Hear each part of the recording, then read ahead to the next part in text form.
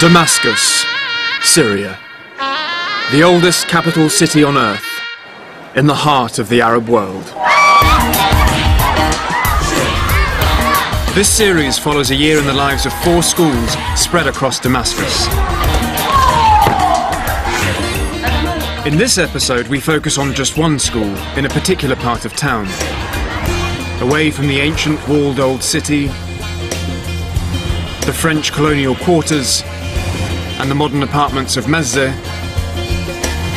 There's Yarmouk. It may not look like it, but it's a Palestinian refugee camp that sat on the southern edge of Damascus for over 60 years. Yarmouk camp has only one girls' secondary school. Most of its students are Palestinian, coming of age in what can sometimes be a socially conservative society. Their inheritance, 3 generations of exile. Their goal, to return to their homeland. Representing Palestine is no problem for Talene, qanun player with the Yarmouk Palestinian Children's Orchestra. نعم بقول إنه نحن بنقدر نعيش مع اليهود، بس اليهود هن ما بيقدروا يتقبلوا غير فكرة هن. But 2 girls dream of serving their people's cause in a different way.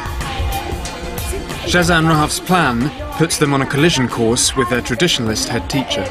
أنا لا أؤمن بالراب، ويلي بلاقي إنه الراب لا يخدم القضية الفلسطينية. Can Shaza and Rahav break the mold and become the first girl rappers in Yarmouk? لأنه أنا ما حد بغصبني إنه أبطل أحب الراب.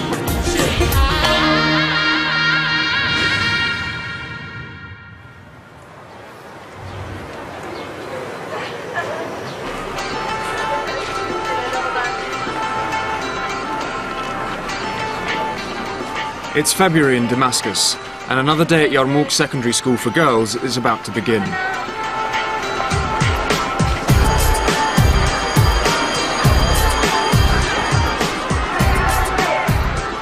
The school teaches 1,200 students up to 18 years old. It's the only secondary girls' school in Yarmouk, a suburb of Damascus and a refugee camp.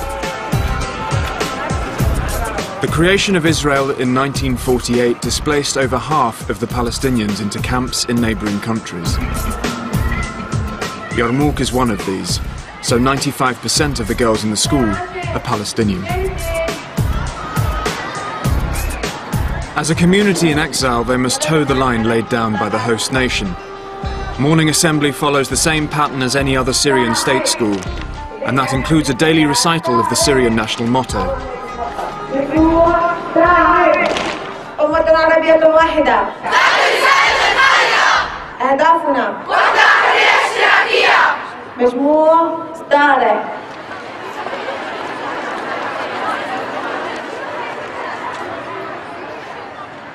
As a state school, it follows the baccalaureate system.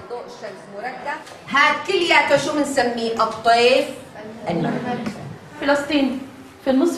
Palestinian history is on Syria's 10th grade syllabus and is taught to all the girls. ما هو وعد بالفور؟ تفضلي. 2 تشرين الثاني عام 1917 هو وعد منحته بريطانيا للصهاينة تتعهد فيه بإقامة وطن قومي لليهود، ورأت فيه بريطانيا ضمانا للسيطرة على الوطن العربي. شو هي الأشياء اللي بتحاول إنه تحافظ عليها بريطانيا؟ بدها الخليج العربي والبحر المتوسط ومضيق جبل طارق، وبدها تحمي مصالحها في الهند. لذلك قالت أنا بجمع اليهود بيكونوا طبعا بهاي المنطقة وبمنع قيام دولة عربية موحدة. وهذا إذا كان اليهود قد استغلوا الاضطهاد النازي الذي حصل لهم قبيل في أثناء الحرب العالمية الثانية في عهد هتلر، فجاءوا إذا يعبروا عن غضبهم في شعب فلسطين، واستغلوا عطف الرأي العام العالمي، وطبعا قاموا بمحارقهم، قاموا بمذابحهم، قاموا بتشريد أهل فلسطين وخروجهم وهجرتهم وفقدان الأطفال والنساء طبعا وبعثرتهم ما بين الشرق والغرب. في سؤال على الدرس؟ يعطيكم العافية. لا ما كان في عنا شيء جديد، لأنه هذا الدرس نحن من فلسطين ونحن صغار. كيف مثلا الواحد بتعلم إنه ياكل، بتعلم إنه يشرب، بتعلم تاريخ فلسطين. Keeping a Syrian eye on this Palestinian generation, a Syrian headmistress, Ghada Dalloul. She expects her girls to progress to higher education. يمشي بطريقة تعليم فبتكون تطلع مدرسة لإحدى المواد. ممكن البعض يطلع ويدخل فرع الطب أو الهندسة أو المعلوماتية أو ما شابه ذلك. صح إن عم يتعاملوا مثلهم مثل أي طالب سوري، لكن في عندهم حق. الاختلاف هو إنه عندهم حق. The right that these girls want most is to return to their homeland. فدائما طبعا في عنا النفوس عم تغلي، الفكر دائما متعلق بالوطن الأم وما بيتخلوا عنه. فبدهم يصنعوا ذاتهم ويرجعوا لأرضهم وهن متعلمين لحتى يساهموا في بناء وطنهم عند العودة إله. إذا أنتم فاكرين إنه إحنا هون يعني إحنا نسينا الأرض، نحن نسينا فلسطين، إحنا مو فلسطينيين عايشين بسوريا، لا، هذا الشيء غلط. لأنه الجيل اللي عايش بفلسطين هو امتداد لنا ونحن امتداد لإله. ولا إحنا همج ولا متخلفين ولا بقر ولا حشرات ولا شيء، إحنا شعب قوي وإحنا we can make miracle. والقضية الفلسطينية موجودة بهذا الجيل رغم إنه يمكن مر 60 عام على النكبة، على عام 48 أو أكثر. لا يستطيع أحد أن يوصف بدقة ما يجري في غزة. هل هي حرب إبادة جماعية أم جرائم حرب أم مجازر أم ماذا؟ The recent war in Gaza has just come to an end. In Yarmouk, people have been glued to their TVs as 1,300 of their compatriots, in some cases their family members, have lost their lives. War coverage on Syrian TV doesn't pull any punches. يعني إذا أنتم بتتوقعوا إنه نحن إرهابيين، نحن كبار إرهابيين، شو جرى بالأطفال الصغار؟ الأطفال كمان إرهابيين لأنه شو بفهموا يعني لحتى تقتلوهم؟ The feelings of impotence and anger are running high in the school, giving rise to some powerful outpourings of emotion. The students take the opportunity to express their feelings about Gaza in poetry, يا طفولتي المستعمرة، أنا زهرة فلسطين. in drama, أنا بدي أعمل عملية استشهادية. وين؟ بالملهى الليل. in art, and even in graffiti.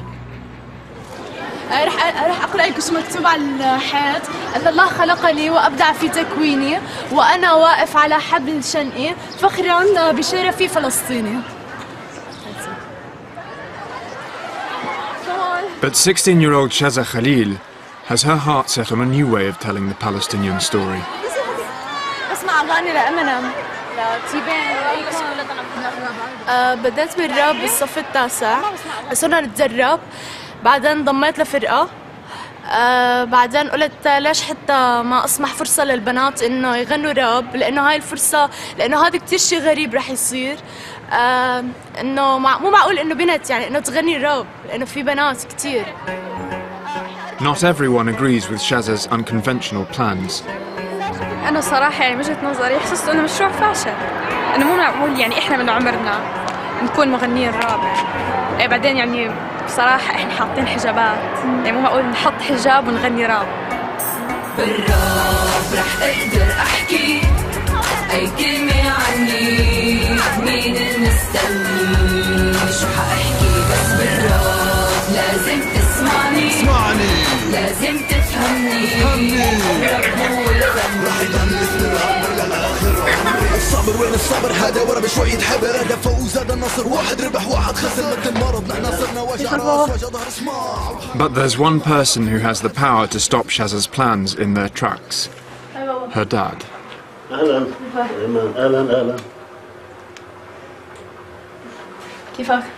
الحمد لله. أنا عاملة فرقة بالمدرسة ورح نغني راب. إيه. بتعرف شو معناته؟ لا أعطينا فكرة. هذا الراب بحكي سريع، رح نحكي فيه عن اللي جواتنا. عن الغضب جواتنا، عن كل شيء جواتنا. إيه منيح كويس. بنت شذا بتعرف طريقة، أنا ما عندي مانع إنها مثلا تكون فرقة، لو فرقة كبيرة حتى ما عندي مانع، بس طالما بتعرف طريقها، يعني ما يكون في شذوذ ولا صنطي، لأنه كونها بنت. الشاب أنا ما بسأل عليه الولد شلون ما راح يروح، لأنه بالأخير بيرجع واقف. بس يعني اللي هلا أولادنا عم بيشوفوه ما شافوه بالأول، ما شفناه إحنا.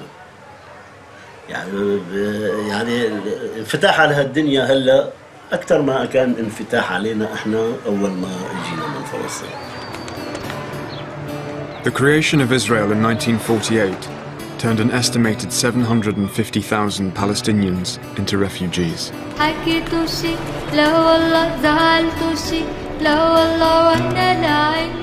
In Damascus, a squatter camp grew up in the Yarmouk area until in 1957 the UN Relief and Works Agency, or UNRWA, leased just over 2 square kilometers of land from Syria for 100 years. Each family was given a few square meters to build on.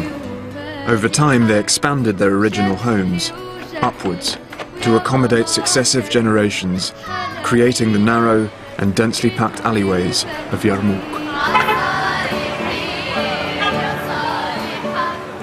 60 years on, and Palestinians make up 4% of Syria's total population. There are over 100,000 in Yarmouk, and the UN still collects the rubbish. Today's school children are mostly third-generation refugees.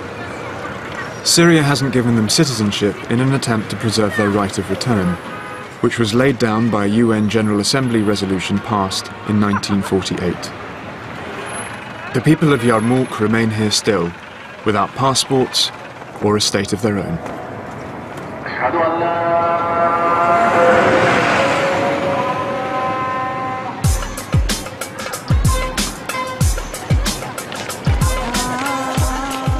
The first 2 years of Yarmouk school do PE twice a week under the supervision of sports teacher Miss Amel.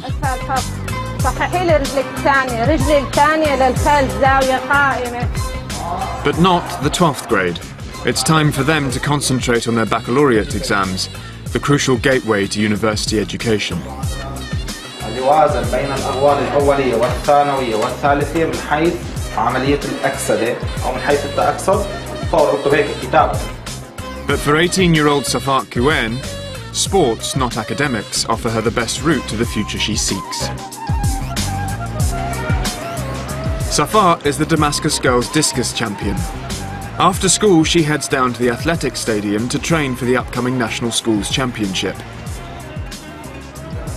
If she does well enough, she'll be offered a place at a sports academy in another Syrian city. قالوا ممكن بالنسبة لبطولة مثلا المدارس إذا بيكون عندي رياضي فيها يعني أول أو ثاني أو ثالث وأنا عندي بكالوريا علمي مجمع مجموع مثلا بين 180 وال 190 بيعطوني يعني بقدر إني أفوت كلية رياضية اللي هي بلادية. To do this, she needs her family's support. But this time last year, she didn't get it. بتصير بطولة المحافظات بحلب أهلها ما خلوها. السنة هلا بالبكالوريا كمان نفس الشيء رجعت أخذتها نفس اللعبة ما بعرف إذا كانت قايلة لأهلها أو لا. Safat has told her family now, but she didn't at first because she was afraid that her father, a market stall owner, would stop her training. لأنه بنت تطلع تروح وتيجي هاي ما وارد بنوب، نحن عندنا البنت تضلها هون لتتجوز، تضلع مع أهلها، يعني ما يصير عمرها 18 سنة تطلع لحالها. إن كانت دكتورة ولا محامية أخرتها على المطبخ.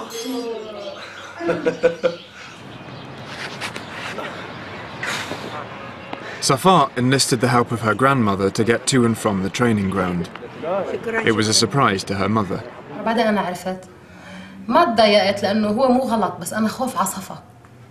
يعني هي وقت عملت هيك ما كانت إنه من ورانا أو شيء بس إنه إحنا خوف ما بدها تروح لحالها.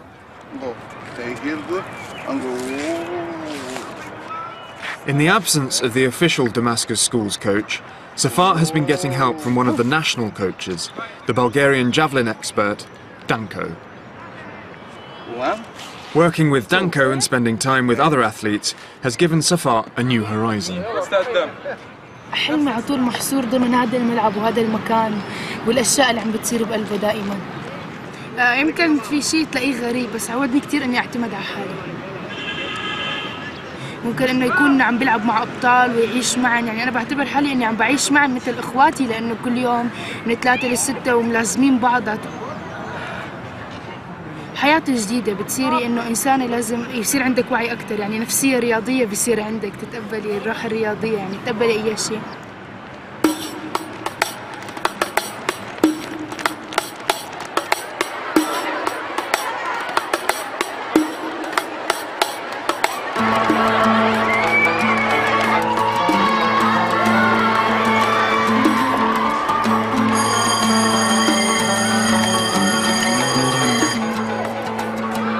Below the head teacher, the school employs a team of supervisors.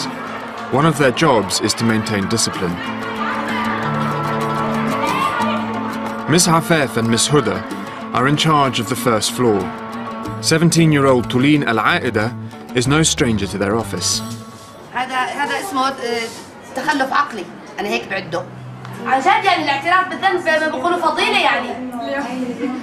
She's been caught eating in the middle of an Arabic exam.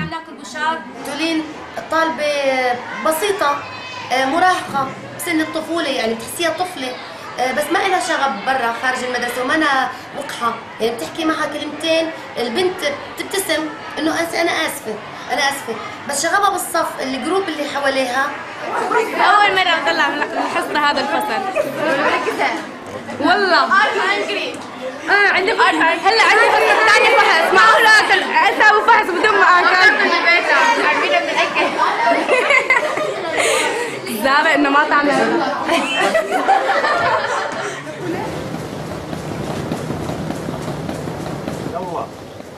Tulin's family own a string of businesses in the camp, from a bakery to a menswear shop.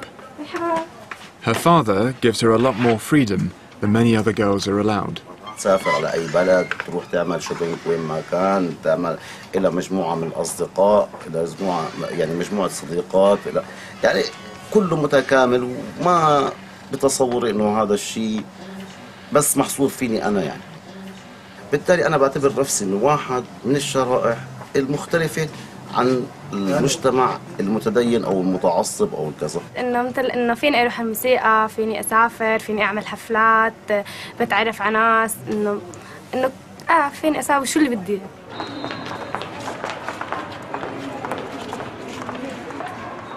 Her father's relaxed approach means that every Wednesday evening Tulin can go to the Unra primary school to rehearse with the Nimreen orchestra, where she plays first kanun.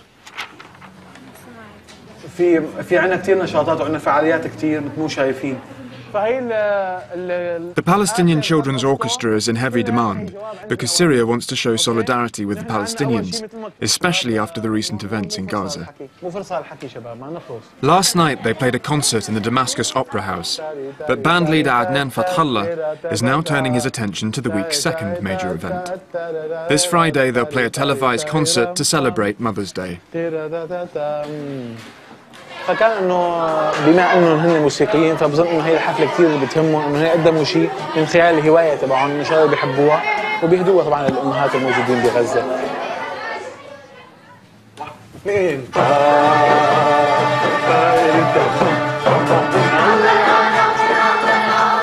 One of the band's standards is an old revolutionary anthem called Strengthen Your Determination.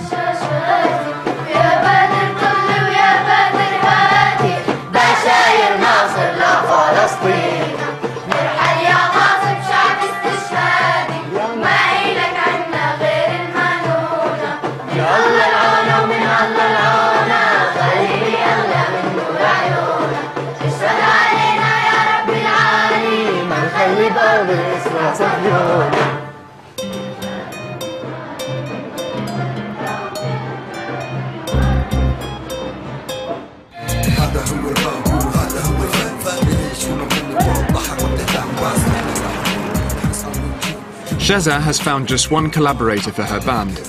Rahaf Ayoub is in the year above her at school and shares her passion for rap. يعني يمكن وقت ما كان عمري شي 5 سنين كان اخواتي اكبر مني كلهم كانوا يسمعوا راب وبسمع لكتير مغنيين. اول مغني سمعته هو امينيم، كتير حبيته وهيك حسيته لذيذ يعني. هاي الأغنية كتبناها امبارح عن حالنا. أنا سمعت بنات عم تغني راب بالعربي، أول ما سمعت كتير استغربت يعني. فلسطين. بعدين قلت يعني كيف أهلها بخلوه وهيك، ما توقعت. بعدين سألت بابا وهيك قال لي لا والله حلو يعني كتير وهيك. صرت أسمع يعني. رح نغير ماضينا. But before the girls can rap, they have to write some lyrics. رح نغير ماضينا. يا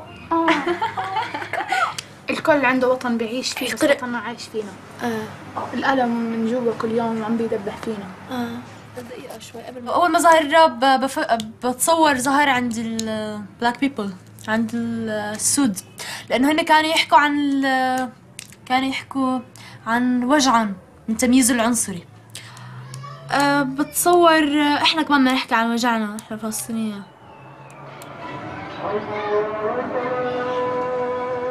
The next step on their quest to become rappers is to enlist the help of a local band who've already brought rap to Yarmouk camp. نحن شفنا لاجئين الراب المقدسي. هاي أول شيء. أول شيء قلنا لهم فينا نيجي عندكم. إجوا لنا حكوا طبعا إيه. إحنا كنا نصرخ وكنا كتير متحمسين لأنه رح نقابل أفضل فرقة كتير مشهورة. كانوا كتير مناح معنا يعني، وما كانوا شايفين حالهم بنوب يعني، وحلوين يعني. واو يعني. يا إحنا هلا خايفين بس متشوقين كتير. متشوقين ومتحمسين ولاجئين الراب. يا أنا صبايا كيفكم؟ مرحبا كيفكم؟ Their studio is in band member Mohammed's flat, where he lives with his mother and his little brother. أول قلت له إياها هاي.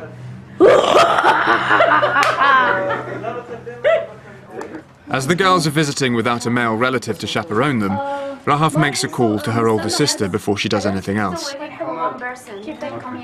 لك أنا هون. ماشي هذا الرقم اللي أنا هون. 634 هو. أي طبعا. مين سوى محلى؟ نصليها بالازرق. هذا بالياباني انا. وين الازرق؟ شين؟ في احمر في ازرق. سوريا ارضي سوريا بلدي سوريا انا للوطن العربي. The refugees of rap are in fact made up of 3 Palestinians, 2 Syrians and an Algerian. Arab unity is one of the prominent themes of their lyrics. وحدتنا من اول قلب، بعيوننا ما فيش اسمه صعب، بايدينا بنصنع الضرب للاجئين الراب، احنا مشينا مع السرب وكنا نفس القلب نفس القلب Wow. Neither of the girls has ever rapped into a microphone before. شو اسمه شيء هيك؟ طب جربي اي شغله. اي شغله حافظتيها؟ اي شيء كاتبتيه حافظتيه عليك بس تحسي باللحن. Rahaf plays it safe. مين الإرهابي بتعرفوه؟ مين الإرهابي؟ أنا إرهابي. Picking a well-known rap anthem by Dam, a Palestinian band based inside Israel, whose song has inspired a wave of like-minded rappers across the region to pick up the microphone rather than the gun. مين إرهابي؟ أنا إرهابي. كيف إرهابي وأنا عايش في بلادي؟ مين إرهابي؟ أنت إرهابي.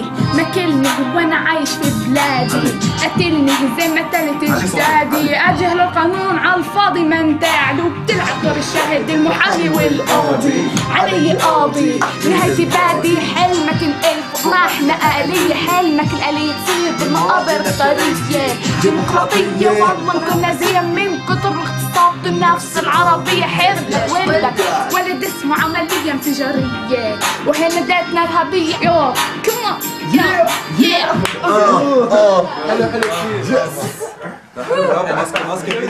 Next, Shaza steps up to the mic to try out some of her own material. يلا يا بنات خلينا نقوم ونشيل عنا كل هموم وندافع عن حق المظلوم. الرب بإيدينا كل شي معقول. جاي لعندكم يا أصحابي بوتشر هانسب يا رفقاتي، بدي أقولكن هذا هو الراب، هذا هو فني، حياتي موسيقى وروحي بتغني وقلبي بيحكي الراب هو فني. برافو بس برافو. لا كبداية إنه عم تقري من ورقة وهيك شيء ممتاز كثير. أنا برأيي إنه كثير منيح، كأول فرصة أنت تفوتوا فيها وتحاولوا، فشيء منيح كثير، بس رح تتعبوا. هي عم ذكركم بس هذا اللي بدي احكي.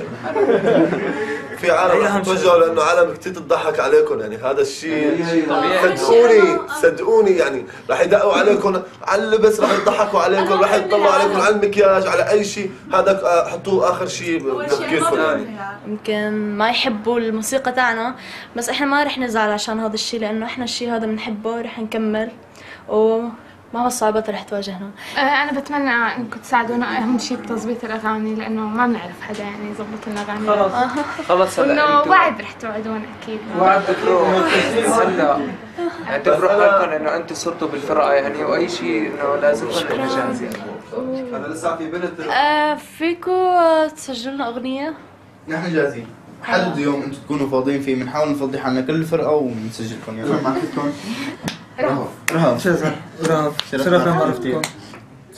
It's been a precious opportunity for Sheza and Rahaf, but now it's 9 o'clock and it's time to go home. اوكي نشوفكم. يلا باي. نشوفكم.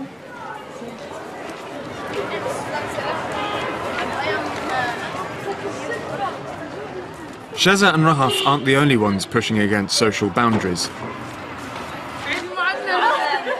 Discus champion Safat also faces ridicule from her classmates.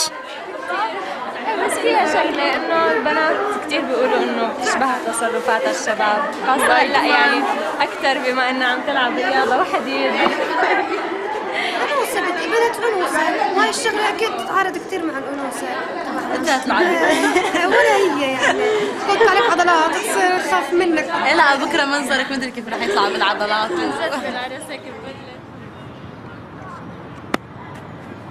With just a week to go before the national championships, Safat is now in intensive training. But her trainer Danko has been assigned to other athletes, and Ayman, the official school's discus coach, has taken over. He thinks she's picked up some bad habits, so he's taking her right back to basics. للأعلى مشيها يلا للأعلى. شايف اللي بده يشتغل صح. لأن أول مرة تعلمت هدي عم تحكي أنت عنه. هذا هي اسمها نص دورة. هذا من هون وقت عم باخذ انا ها من هون عم لف هون اجري مو هيك لهون، هذا اسمه دورة كاملة. انا ما بدي دورة كاملة، بدك تتعلمي الدوران شوي شوي، ريح شوي ريح شوي. انا ما الفرق بيبين شوي شوي.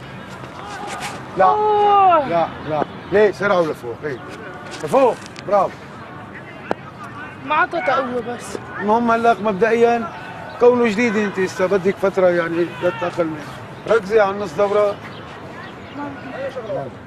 But strong-willed Safat doesn't want to start from scratch. لا لا.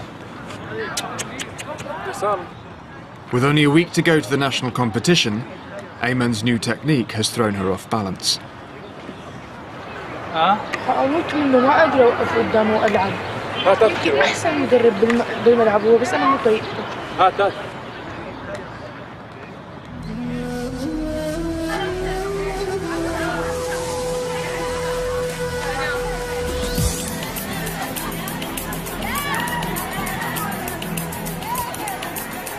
The school will soon be holding its annual prize-giving ceremony, and Rahaf and Sheza have got a plan. بدنا نقنع الأنسات إنه يخلونا نغني حفل تكريم. أنا ما كنت بعرف إنه في حفل تكريم، بس هلا كتير متحمسة. رح نغني راب، رح نولع المدرسة كلها. كثير أغاني نحن عندنا. فشل بداية النجاح. ليك بس رح نغني. رح نغني طبعا. رح نضلنا ورا لحتى نغني. بدنا نغني. أنا أول شيء قطعت الأوان. حكيت لي الأنست العربي غني، اجيت قلت ما رح يعملوا حفل تكريم. بعدين هلا كثير متحمسة. ياي أنا ما حدا شجعني غير أنست الإنجليزي، بدي أقول لها تتوسط لي معي المديرة يعني. بعدين ولا مرة يعني صار هيك بحفل مدرسة البنات غنوا، ولا مرة ولا صارت بعمرها يعني. رح نكون كثير واو. هذيك السنة ما عملوا؟ لا ولا بمدرسة مريت فيها. تخيلوا يعني. منظرنا احنا عم نعمل واو. احنا عندنا فكرة انه نغني بحفل تكريم للأوائل، شو رأيك؟ والله لشوف مخطط الحفل إذا في مجال، وبعدين لابد إني أسمع الغنية كيف بدكم تأدوها، لأنه كل شيء لازم أكون أنا أسمعه وانطقيه قبل ما يصير. حنولعها إذا غنينا هاي الأغنية خليك في المدرسة الجاي. حنولعها. هي مو كلمتنا نحن السورية ولا الفلسطينية، كيف حنولعها؟ يعني كثير حلو، يعني رح يكون حفل حلو كثير. حنغني عن شو المقطع منها؟ يعني مثلا أنا باجي بقدم الحفلة بأغنية، مثلا حفلي بلشت كل العالم وقفت، كل الناس هتفت والايدين رفعت، من لاجئين الراب in the house and the break dance با با با با با بيام. هيك هي أول مقطع، بعدين حكي سريع. الموسيقى تاعت معلش نحن هون عنا تقليد كل سنة عم نساوي بمناسبة أعياد آدا، فعما يكون عبارة عن حفل بسيط بس كلمة الهيئة الإدارية والتدريسية، فأنا آسفة بعتذر.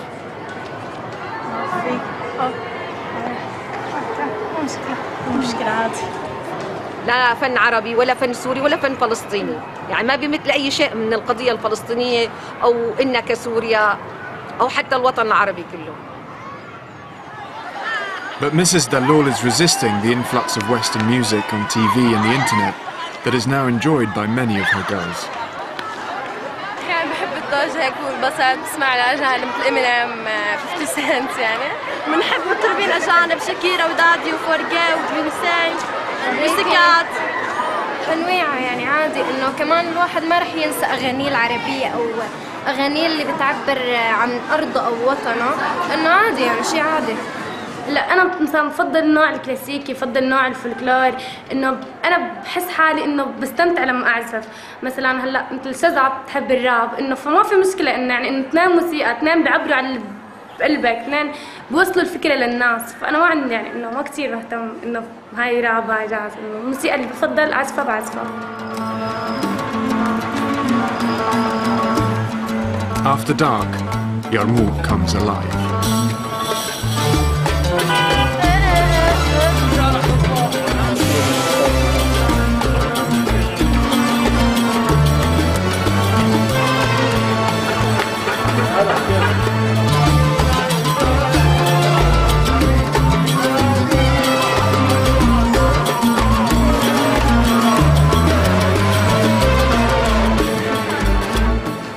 Tulin is out shopping with her sister.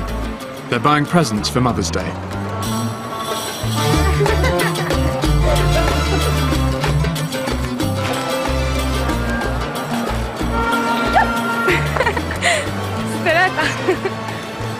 سنة حلوة يا جميل، سنة حلوة يا ماما، سنة حلوة يا ماما.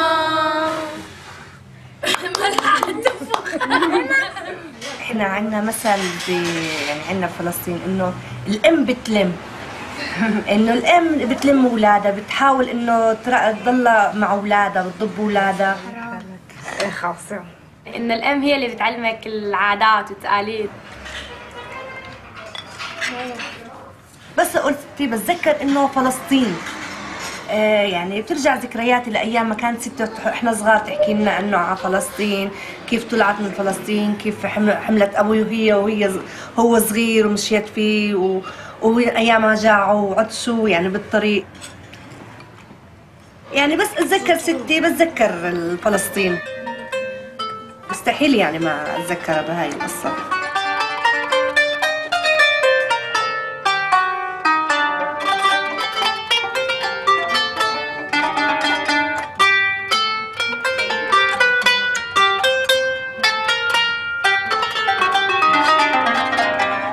فكرك جاي من انجلترا؟ الكهرباء قطعت، وإنه كل يوم بتقطع ساعة، يعني أحيانا ساعتين وحسب الحظ.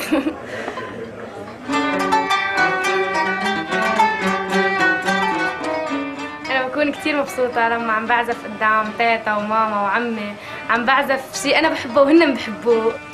لما نزف العريس بنصير نغني له غناني عريب بلادنا، غناني أهل فلسطين، لما نعمل عرس، لما نحن العروس، لما نغسل العريس، لما هاي كلها قدام اولادنا مشان يضلوا حافظينها على طول ما ينسوها.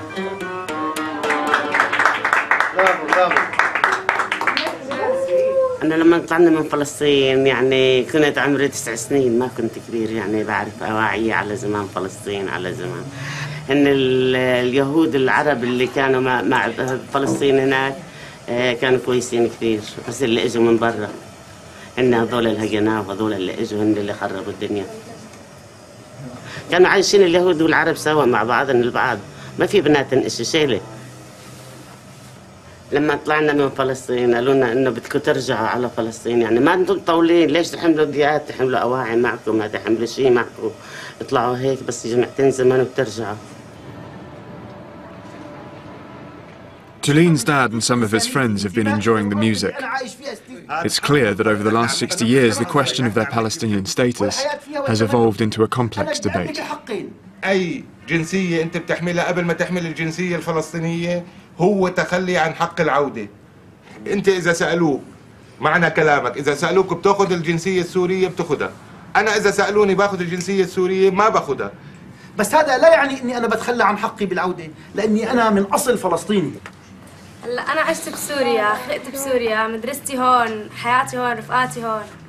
إنه حتى لو أنا ما بدي أرجع على فلسطين إنه أزورها، إنه نحن لازم نروح نشوفها ونعرف شو هي، ونعرف إنه كيف الطريقة الوحشية اللي هن طلعونا منها، إنه نحن لا يكون هذا الحق إلنا.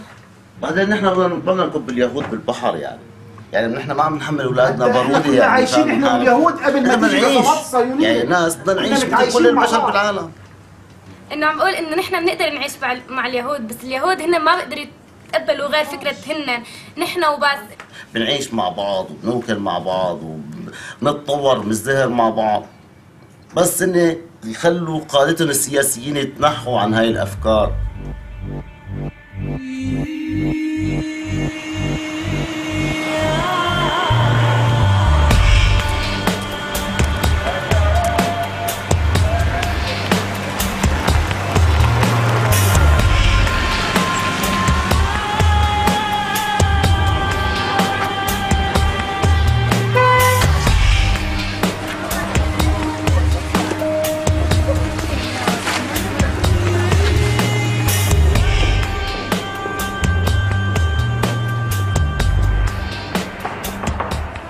School supervisor Miss Hafef needs to talk to another troublesome student. This time it's Shaza's turn to be called into her office. كيفك شذا؟ كيف حالك؟ الحمد لله. عم توصلني شكاوي عليكي بشكل مو طبيعي من آنسات ومن أستاذ الرياضيات أو شيء. معناته أنت فكرك شارد بشغلات ثانية شذا. هذا الشيء لازم يطلع منك أنت، وإحنا بنساعدك قدر الإمكان. شذا تفكيرها محدود، وما بتحسي هاي البراءة تبعت اللي بسننا، يعني براءة هذا السن أو شيء. إنه هي مشتركة بهالراب والأغاني، كل المدرسة عرفت. أنا شيء بخص الفقرة وقت بخص الفقرة أوكي، بس شيء بيأثر على دراستي، بيأثر على أشياء ثانية، بيأثر حتى على تعاملي مع رفقاتي ومع أنساتي. لا بهالحالة هاي إنه لا، يعني كل شيء أعطيه حقه. But Shaza's not going to put her dreams on hold.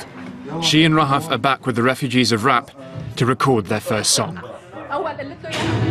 يلا نحن فلسطينية، نحن أهل القضية، ما بنتخلى مهما صار عن الهوية العربية. اشتقنا لفلسطين بس نحن راجعين لأرض المسلمين، لأرض المسيحيين. أنا بقطع كل يوم عيوننا ما داقوا النوم، حالنا دايما بنلوم، لازم نلوم على الأطفال اللي عم يموتوا كل يوم، ما حد يسأل، الكل بيلوم الثاني وبيقول شو بقدر أعمل. والحكام مبسوطين كرسيهم متعلقين، لو قتلوا أخوهم لا والله مشتاقين. وين الأخلاق والدين؟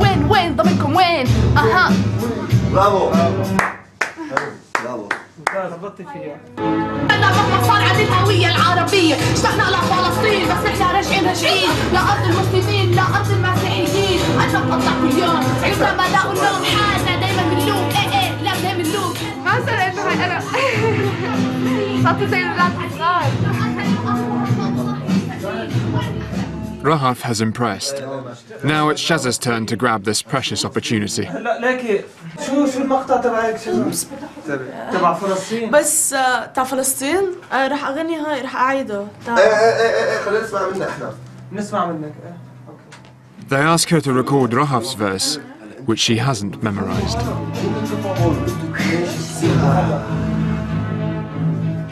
نحن فلسطينية احنا فلسطينية، احنا اهل القضية، ما بنتخلى مهما صار عن الهوية العربية. الكل عايش بوطنه بس وطننا عايش فينا، الألم من جوا كل ما عم تدرب عليه كل بالمرة بالمرة.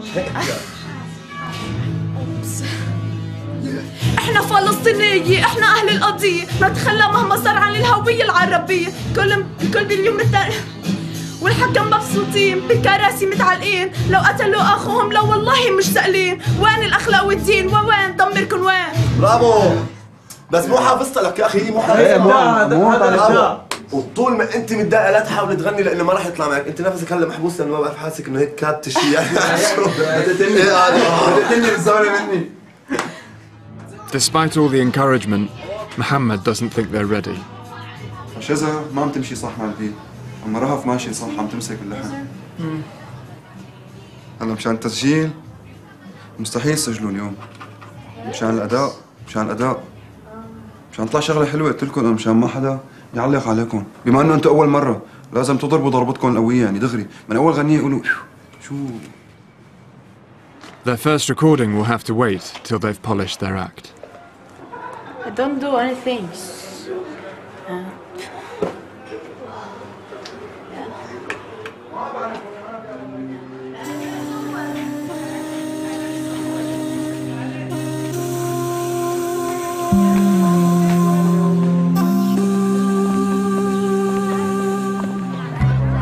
It's 8 a.m. Tulin and her orchestra are fully rehearsed and are gathering for the trip to their Mother's Day concert.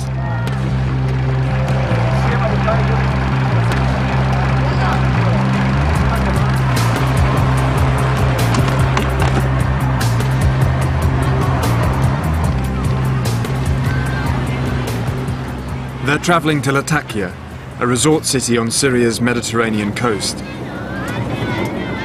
It's a 5-hour journey.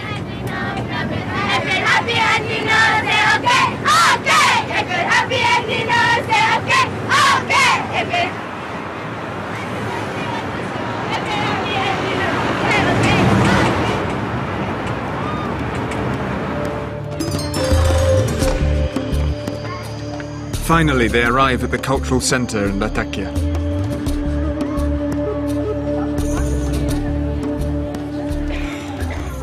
ماشي لا تأخذوني، يعني 5 دقايق 10 دقايق هي زودة وكذا، أوكي؟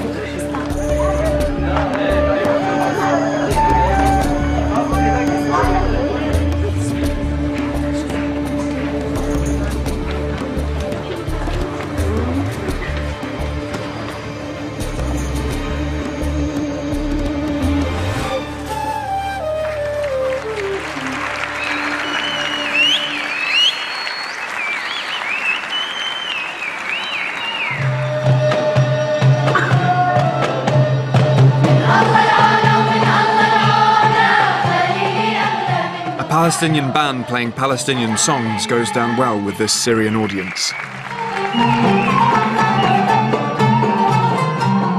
The concert's also being shown on Syrian TV.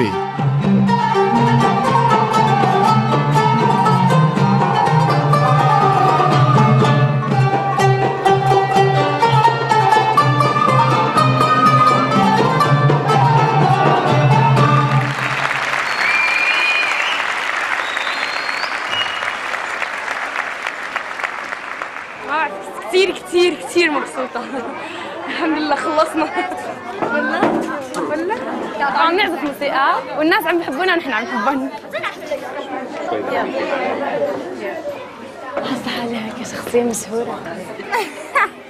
The orchestra is now attracting nationwide attention, with Adnan as its spokesman. سبب تمسككم بالتراث الفلسطيني برأيك؟ سبب أساسي طبعا التمسك بالتراث الفلسطيني هو الحفاظ عليه بالدرجة الأولى. من أي إيد بتحاول تمس عليه أو تحاول إنه توجهه لها. With all the attention, Adnan is beginning to think big. وإن شاء الله بإذن الله يعني بصير فرقة كثير كويسة قد حالها إنه تمثل يعني تمثل يمكن البلد بيمثلوا حالنا حتى والأونروا والكل بجميع أنحاء العالم وبجميع المنتديات الثقافية الدولية كمان إن شاء الله.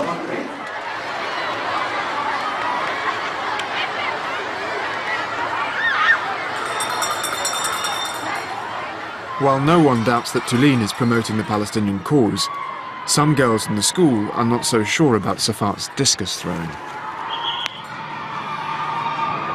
إنه من حقها إنه تلعب رياضة، بس إنه هذا الشيء ما رح ينفع الشعب الفلسطيني. هلا نحن بدنا أي شيء كرمال إنه نحن نأرجينا إنه نحن معكم. فأكيد بينفع من جهة إنه رح يكونوا هن بكل المجالات موجودين، يعني إنه لا رياضة ولا موسيقى الروب ولا شيء، هدول الشغلات ما رح يفيدونا لحتى نحن نرجع فلسطين. إنه نحن أكثر شيء مهتمين فيه إنه نحن لازم ندرس ونتعلم. وأنا لما أخذ بطولة سوريا أكيد حأرفع راس بلد فلسطين، يعني بنت فلسطينية أخذت بطولة سوريا، يعني أكيد هذا كرمال بلدي حيكون.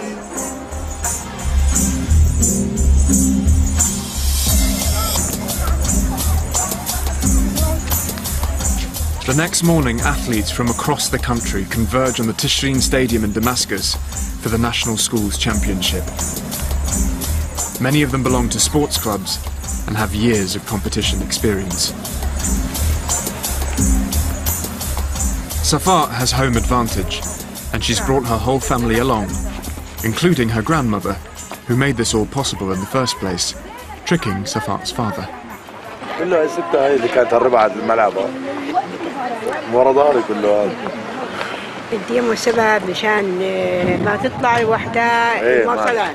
اي ولا انت الك خاطر. لك طبعا. يعني ممتاز يعني كله متأمل فيني، خايفة أخيب أمل إنهن. أعمال البطولة التوجه إلى المدرجات.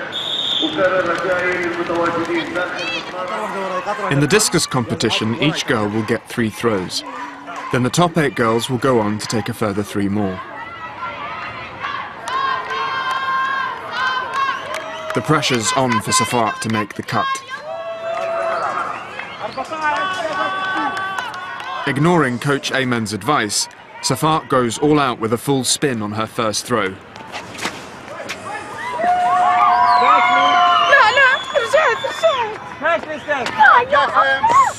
But she stepped out of the circle, breaking the strict competition rules.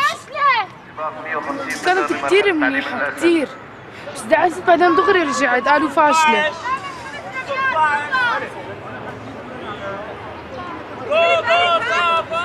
والله العظيم لا بهدله بس اخلص اي على الشرف. 3000 متر سنوي للنزول الى ارض الملعب. دغري رجعت. سلاخين ومستبدين. متلبكة هي شوي.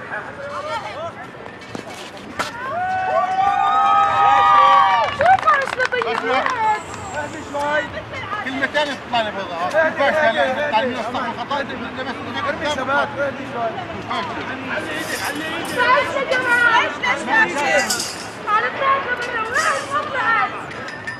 2 throws, 2 fouls, but not according to Safat.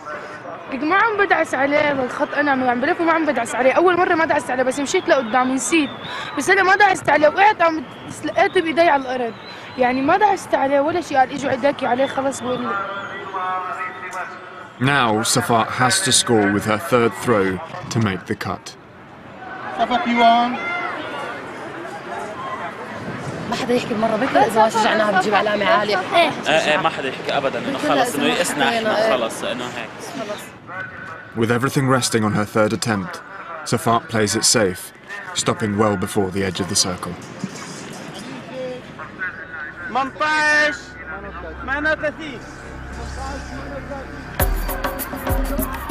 The first 3 rounds completed and the scores are added up. And it's good news for Safat as she scrapes into the 2nd round. لا إن شاء الله بركز أكثر.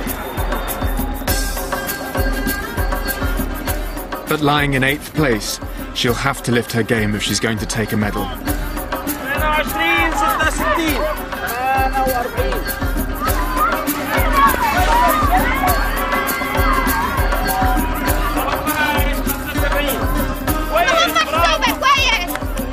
22 كويس معلي يلا اللي بعدك. معلي كويس. شو بدنا نقول لها يعني؟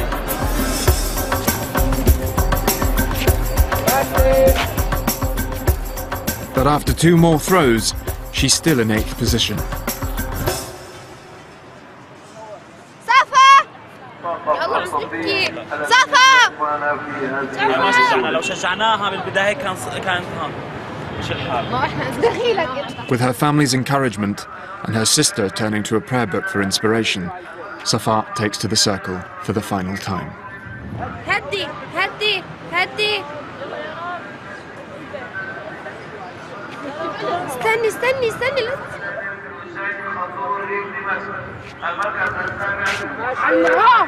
But her confidence is shattered and her chance of winning a medal has gone. بنات كتير لعبوا، مو أحسن منا، هي أحسن شيء. بس إنه بيفرقوا بين بنت وبنت. لو بابا لا إله إلا الله. المركز السادس رأف علي الريف دمشق. المركز السابع كوثر معروف حمص. المركز الثامن صفا كيوان محافظة دمشق. يرشد إداري محافظة حماة والحسكة والقنيطرة في مسابقة القرص لمرحلة. شو بتحكي هذا كله؟ يلا خلاص يلا. At least now her father will allow the discus to be part of Safat's future. كونها حب الرياضة خليها. أغلى من ابني هي. أحب لها المصلحة، وأحب لها السعادة، وأحب لها النجاح بإذن الله تعالى. أول وحدة حفيد ابني العيلة كلها الحمد لله. يعني متمنيت أكون رجل، والله تمنيت أكون شاب. الحمد لله، الله عن شاب وأشب يعني، وعن 100 رجال تقضي الحمد لله. The time has come for the school to hold its annual prize-giving ceremony, but rap won't be a part of the programme. The head teacher has gone for something more traditional instead.